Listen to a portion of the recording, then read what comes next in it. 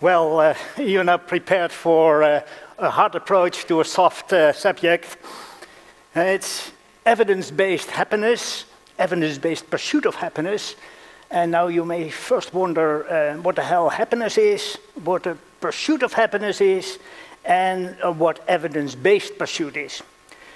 Well, let's start with happiness.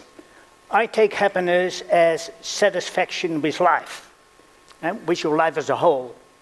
And so happiness is not the same as feeling good at the moment. Possibly there's some people here who are not too satisfied with their life as a whole, but still have a good moment.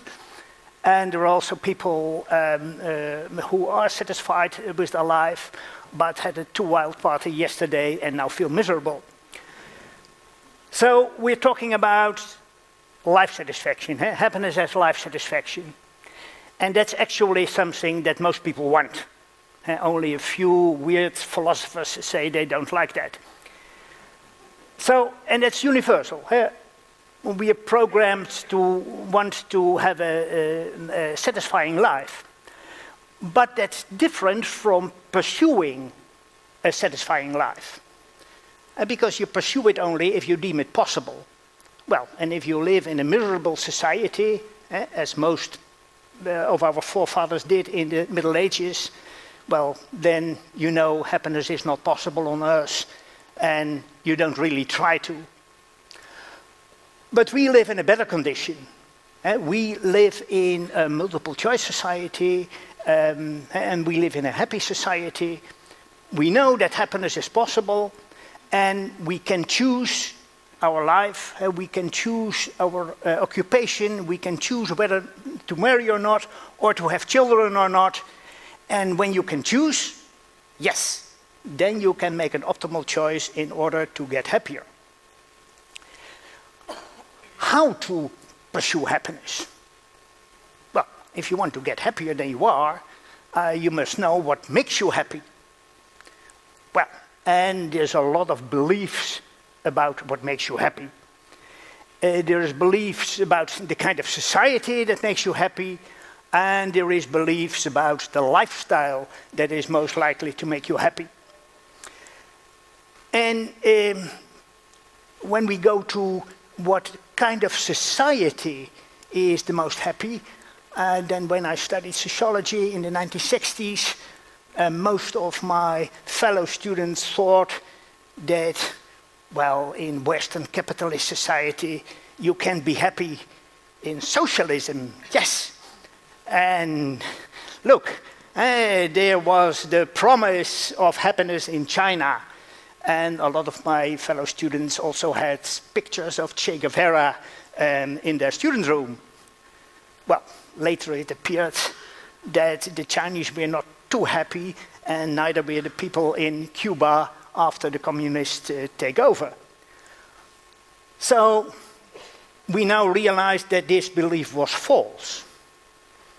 Still today, there are other beliefs.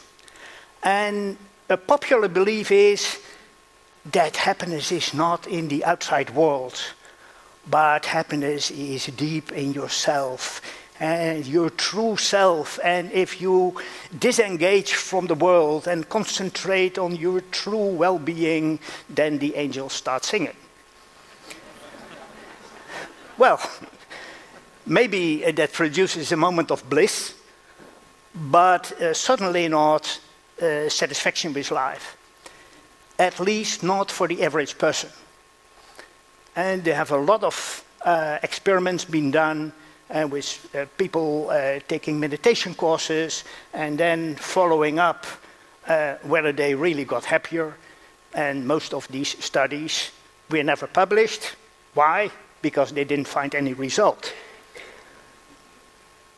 Now I'm talking about research already. And indeed, there is research on happiness. And there is a new science of happiness, well, which started in the 1970s and came to flourish since the year 2000.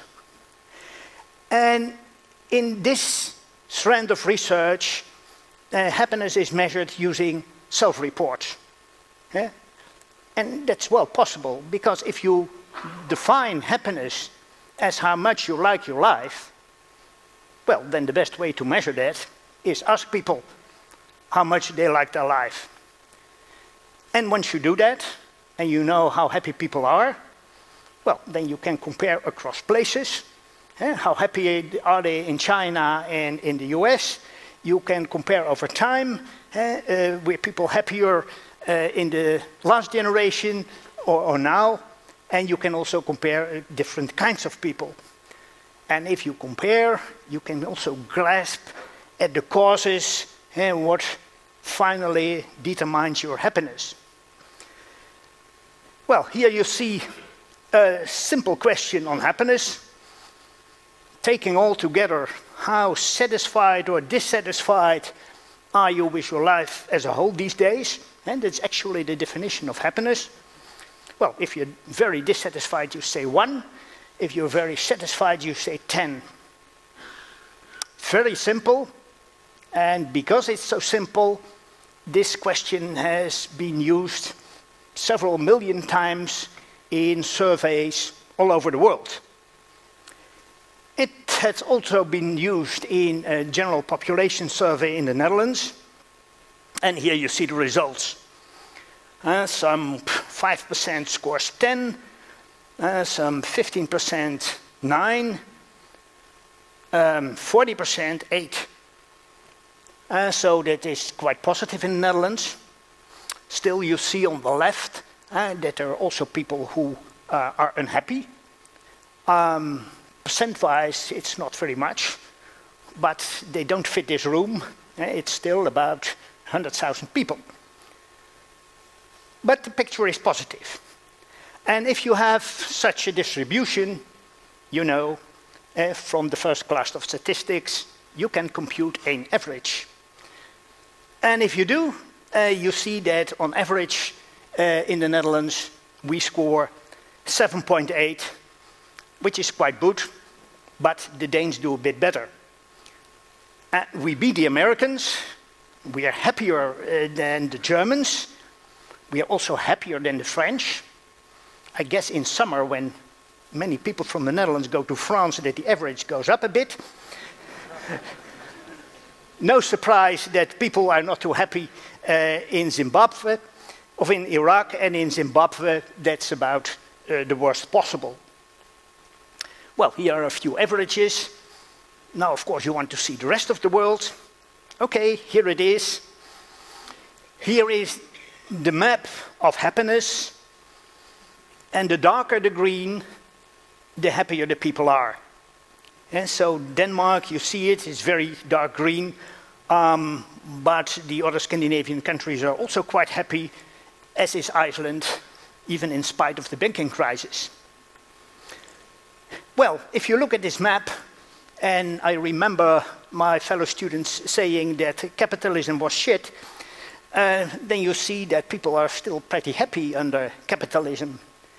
And they're also happy in countries that are democratic. And that's one of the reasons why the Russians are not too happy.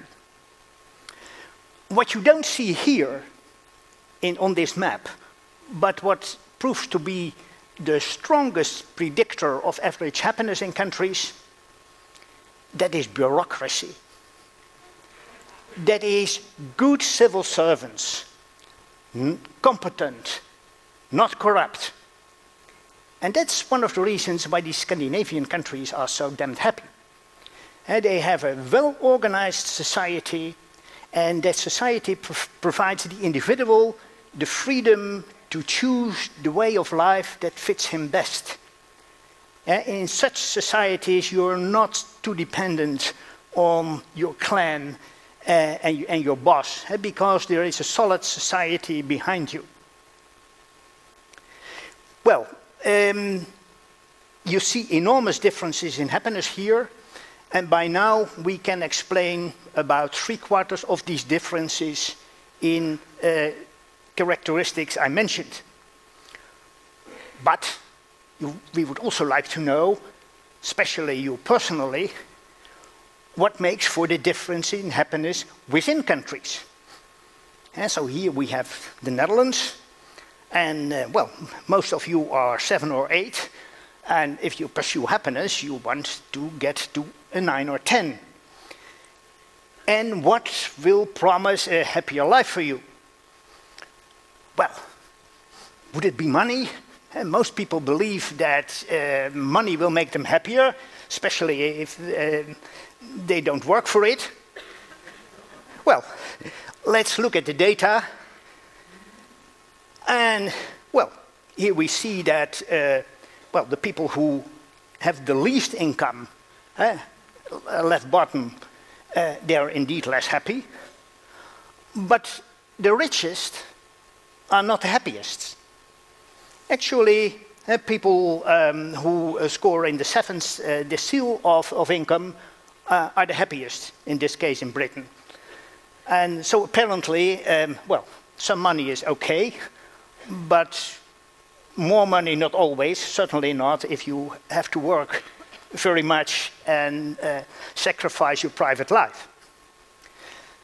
So one belief on the basis of data, well, at least modified.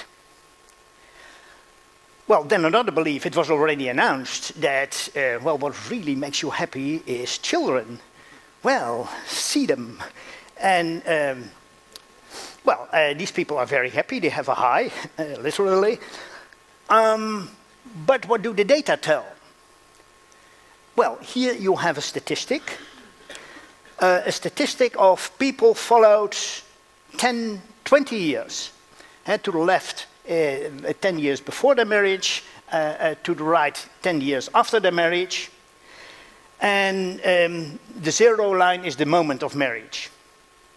And there you see the happiness of people who got children. And look at the black line. And there you can see that people who get children are initially somewhat happier than people who finally don't, and that they really have a high during pregnancy and after birth. But then it goes down, and not only for young parents, but also the whole way until children leave home.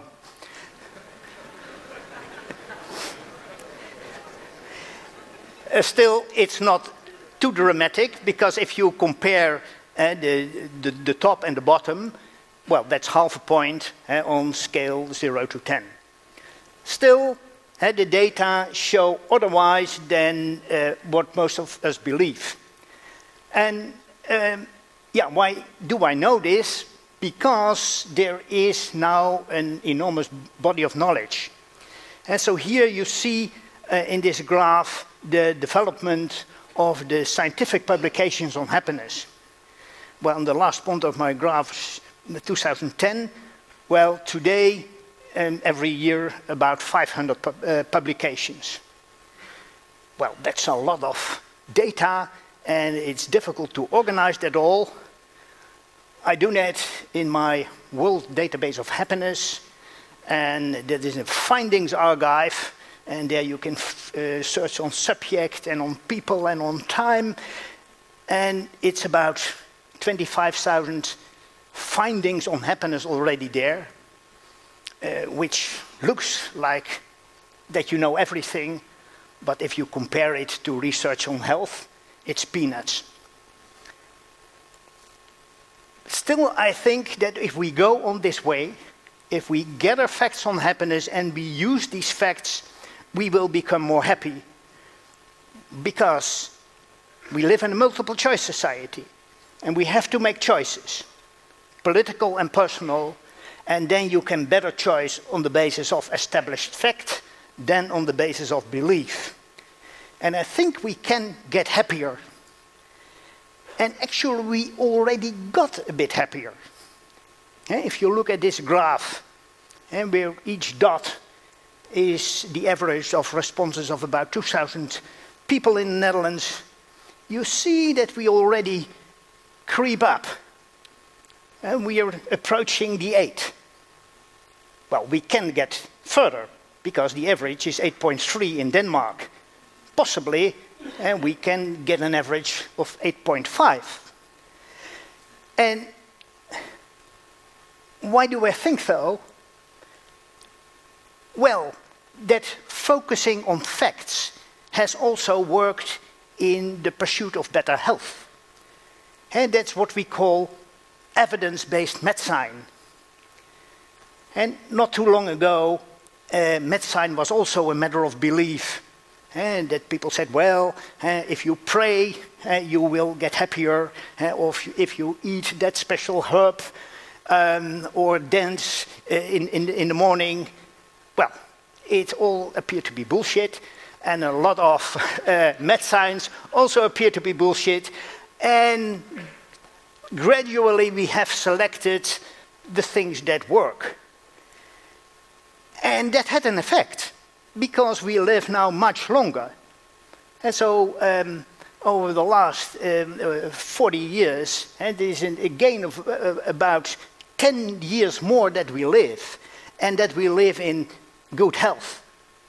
And that's not only in pills, but it's also in the knowledge we build in preventive health care. Well, my point is that what worked in medicine can also work in happiness, and that we should invest more in happiness research.